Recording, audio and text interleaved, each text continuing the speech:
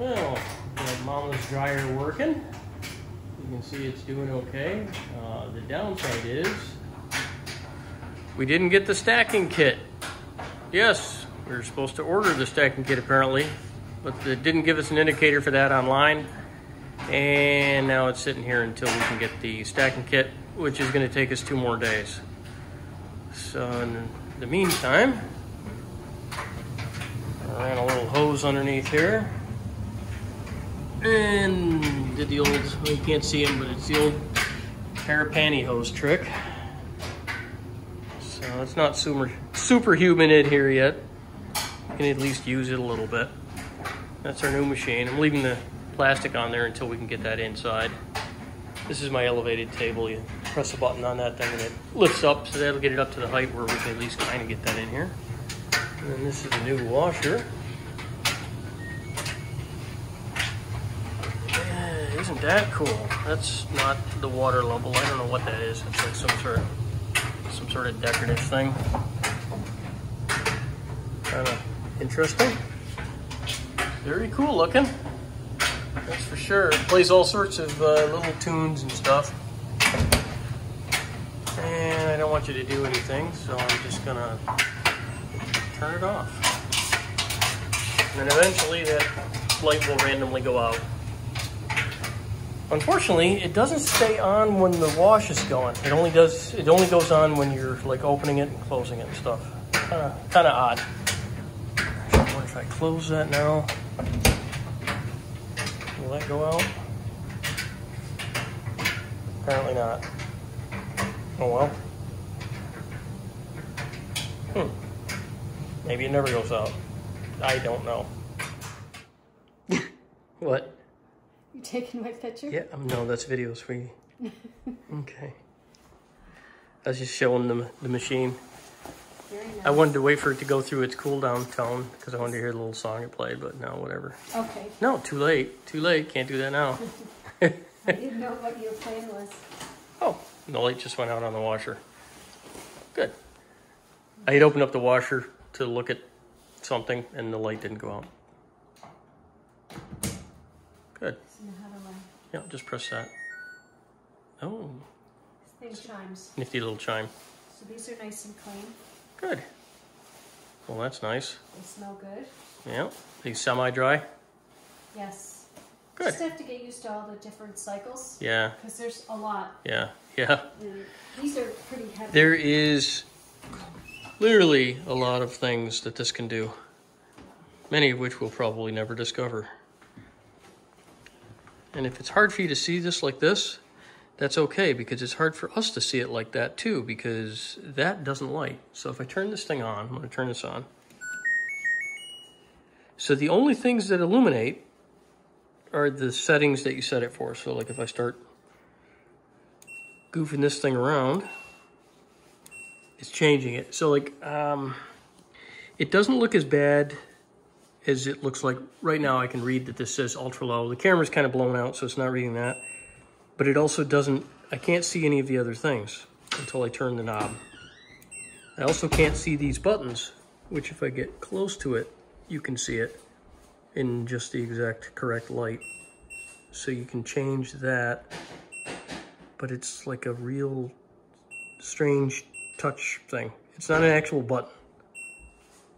And you can change stuff here, and you can change stuff here, and that's gonna be it. I'm gonna cancel. Whoops, I only hit that.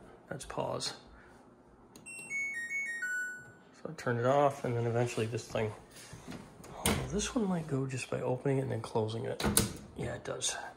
The washer has a different behavior, but that's okay. I'm cool with that. But the washer also has, you can see, this is in like a little dark closet area. It's got the same thing going on. See, you can't see much of the writing here. This actually looks better on camera than it does in real life. It'd be nice if some of this stuff was backlit. Once again, you just start turning your little dial to get you to your different settings. And then you can, I don't know what that was. I guess that does all sorts of stuff there. Who knows? And then I just kill it. And then eventually this one will turn off. But like if I open it up, well, that's interesting. The door dripped on the floor a little bit. Hopefully that's not going to be a problem. All right. I close that. One of the main reasons why I wanted this little creature was because there's, hold on, let me get a light on. So one of the main reasons why I wanted these was because this has this.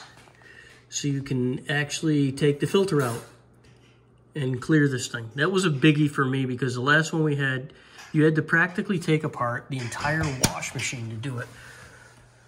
And I'm not kidding. You had to get around to the back, you had to take the whole face off and then get underneath with pump pliers and squeeze the pump pliers. And I'm like, man, no way. I am not doing that ever again. So this was A1 on my list for looking for machines, is to make sure that I had a front unit on there. This dripping bit is interesting though.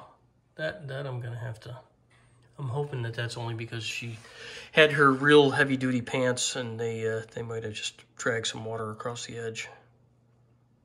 But I'll let you know. Alrighty, everything is back together. My stepson Dan came over.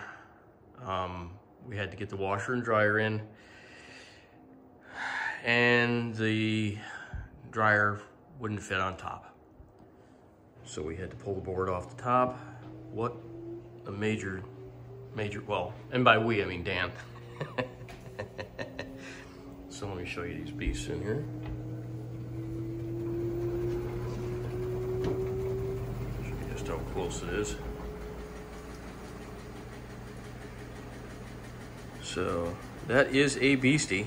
It looks like I gotta tighten up that leg a little bit to get the washer to stabilize out.